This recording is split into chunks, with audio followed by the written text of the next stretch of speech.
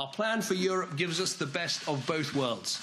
It underlines our special status through which we will be in the parts of Europe that work for us, keeping full access to that single market, which makes us better off, and the Europe-wide cooperation on crime and terrorism that makes us more secure.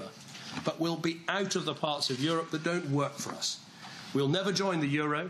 We'll never be part of Eurozone bailouts, never part of the passport-free area, a European army, or a European superstate.